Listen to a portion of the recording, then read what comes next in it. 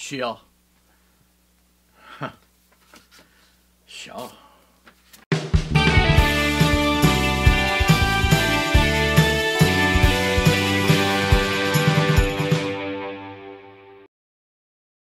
I love the mailbox, do you?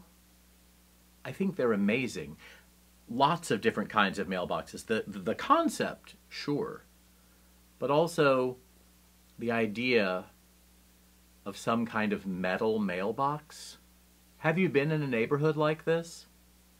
Maybe an older neighborhood, sort of a mid-century neighborhood, where people have metal mailboxes about the size of a loaf of bread.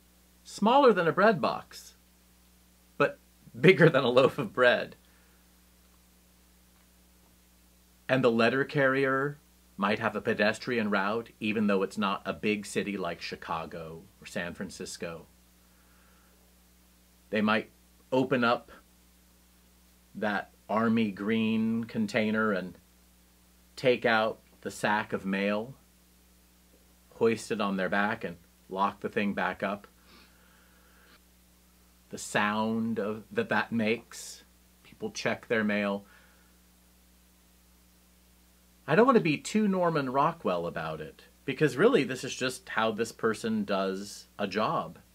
And really this is just how this resident of a neighborhood gets their mail. There's something I love about it.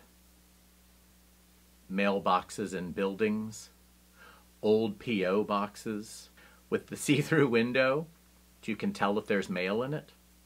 I used to visit one of these in the post office in a town that didn't have general delivery.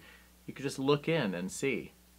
Feels so delicious to me, feels soothing, feels like taking a walk, even when it's really hot, even when the wind is blowing. I realize I'm talking about the motto of the U.S. Postal Service, but there is something about that day in and day out. Getting in, delivering, getting out, moving on to the next thing. I could use some of that right now. I really could use some of that right now.